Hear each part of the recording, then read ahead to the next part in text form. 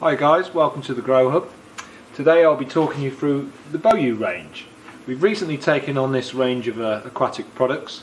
We found them over the pond in China and we were really impressed by their facilities. We met up with the guys there, 5-star setup, got a big tour of their facilities, and from that meeting that day we decided that we wanted to take on their range of products.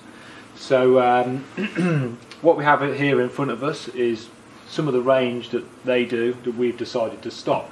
So we've got the nutrient chillers, we've got some air pumps, some water pumps, and some nutrient heaters. So one of the things, like I said, when we went over to visit them, we were really impressed by their facilities, and one key thing for me was the level of professionalism and the lengths they go to test their products. So when we were there, we saw the production line and everything else, but we saw every single one of their products being tested. So any of the electrical items that you see here today, we saw, the chillers being tested, we saw the air pumps being connected to the manifolds and then being working fully operational. We saw the air pumps connected to air stones, put in nutrient tanks, we could see they were bubbling away, working. So it gave us reassurance that we knew that every single product that left their doors was working and ready to rock and roll when we took shipment of it here in the UK. So to go into a bit more detail, what we've got the nutrient chillers that we've decided to take on from BOYU. One thing that we aim to offer now is continuity of supply. Over the last few summers it's always been a bit of a struggle for us to get hold of chillers.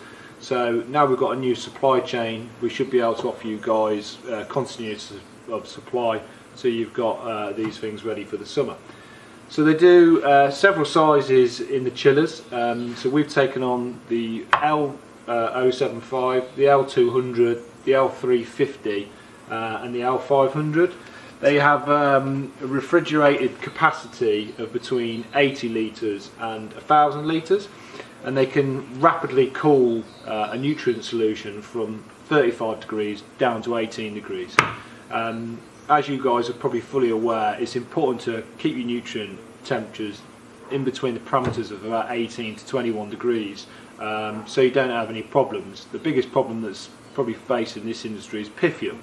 So if you've got a high nutrient temperature, that's one problem that could occur. So it's important for a lot of growers to install a unit like this so you don't have those problems. Other products that we've taken on are these high power air pumps. So this one here is 4,000 litres an hour, but the range that we've taken on will go between 3,600 litres an hour and 6,000 litres an hour. They come with these fittings here, so you've got a little brass fitting here which is threaded and a little length of pipe. So that would thread in to the air pump, connect that piece of pipe onto this 6-way manifold, and then from there, using formal airline, you can then connect up air stones or whatever it may be. We've then got some slightly smaller air pumps. They do 3 different sizes. So we do 2 one-ways, we do a 2-way, and we also do a 4-way. The 2-way and the 4-way, and just one size of the 1-way is adjustable, and then we just have this single one which isn't. Like I said, on the front you just got a little nipple on the front there, so all you do is just connect some airline to that, connect your air stone, whatever else, and off you go. We're also doing their range of water pumps. So this is just a small one we have here. So this one will do 120 litres, but we do ones that go from 120 up to 6,000 litres an hour. They have a variable head range of 0.3 of a metre to 5.2 metres. And the next thing we've also taken on are these nutrient heaters. Obviously at this time of year it's bitterly cold and your nutrient temperature might be well down into single figures perhaps. So it might be important for you guys to install a nutrient heater.